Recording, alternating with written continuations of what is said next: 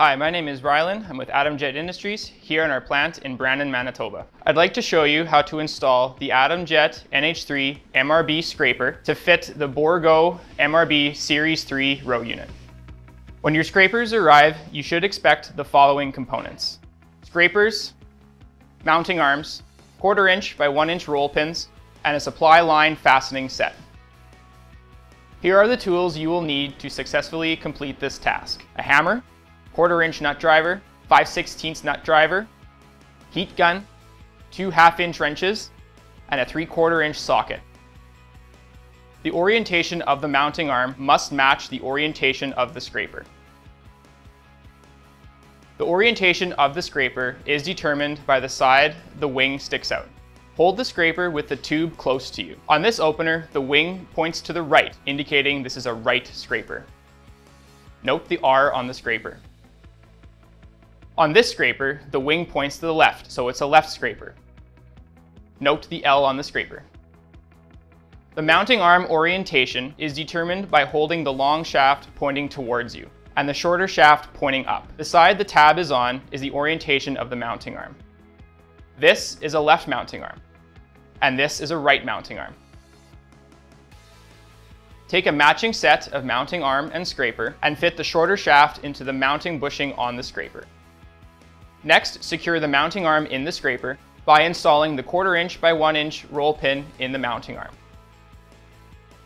If you're using 1/4 inch ID supply line, the scraper is ready to be installed on the row unit. If you're using 3/8 or 1/2 inch ID supply line, install the supply line junction to the double-ended hose barb. It may be helpful to warm up the hose to make installation easier. Warm up the other end of the junction and push it onto the delivery tube on the scraper, and secure with a number 4 hose clamp. If you're using 1/4 inch OD supply line, loosen one side of the compression union and slide it on to the delivery line on your scraper and tighten. Now we're ready to install the assembly onto the row unit. When taking your old scrapers off of your unit, check the discs for scratches and deep gouges that can lead to plugging. Also, measure your discs to make sure they are greater than 17 inches in diameter to ensure compatibility.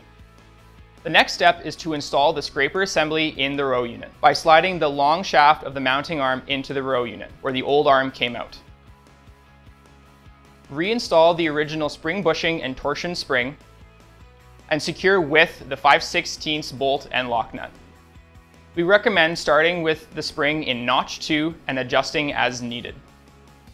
To check the tension of the scraper, pull the bottom of the scraper away from the disc and let it snap back into place. You should hear a distinct ring. Install the same number of shims on each unit across the drill.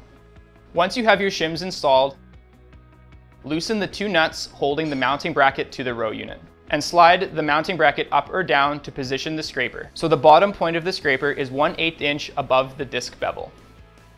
Do the same across all row units on your drill. Next, install your supply line onto the scraper fastening set. Congratulations, you have successfully installed the AtomJet MRB scraper and are ready to go to the field. If you have questions, please contact your local territory manager or go to agriculture.atomjet.com.